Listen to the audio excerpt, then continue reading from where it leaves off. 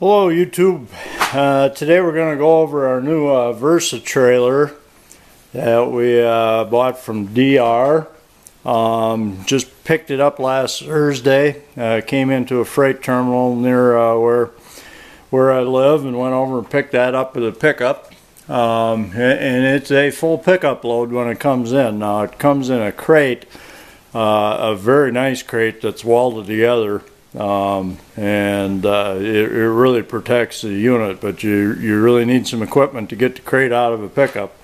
I happen to have a forklift, but it was still a bugger because I got short forks on the forklift. But anyway, after a little work, we got her out of there. It took about 3 hours maybe to put the unit together. The directions were really good. If you're one of those people that reads directions, I don't like to read directions, but in this case I highly recommend it. Let's walk around the trailer once. It's inside a building, so I got limited space, so you'll see some wide angles. But you can still see the plastic on the outside, the protective plastic film to keep it from scratching.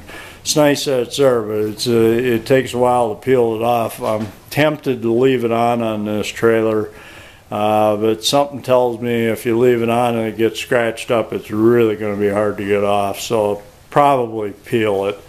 But I think you're looking at 2 to 3 hours just to get that plastic off of the box. I bought this trailer for hauling firewood and logs. I have a little sawmill. I'll do a review on it after I've used it. But all in all, the assembly went well. The construction I'm happy with. I think it's pretty heavy duty. The mast, I see a few issues. The mast and the boom. You have to keep the boom really tilted high up in the air to tilt the box. And that's going to be a problem if you want to bring it inside. You're going to have to always remember to lower the mast unless you got a really high garage door. But just one of those things that you'll get used to as time goes on. Most of the parts fit together well. I've got one defective part that I'm going to call DR on. It's one of these, what they call a stabilizer. I'd call it a downrigger. The one on this side works good. The one on the other side, the part wasn't machined properly, so it doesn't slide in there. But what I've heard of DR is they stand behind everything. I'm sure they'll fix me up with a new stabilizer arm and leg.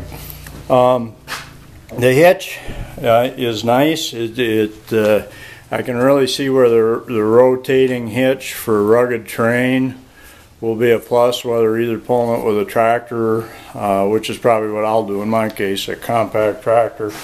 I don't see pulling this thing with a four-wheeler. It's rated for 2,000 pounds, and I'd sure hate to be on a hill with this thing full of 2,000 pounds of product and pushing on a four-wheeler. But the tractor will handle it real nice, I know it will. Yeah, so there you have it. 3 hours to put it together. Good looking machine. The neighbors will all be in love with it, I'm sure, when they see it. And we'll give you a review after we've used it. Have a great day. Thanks for watching.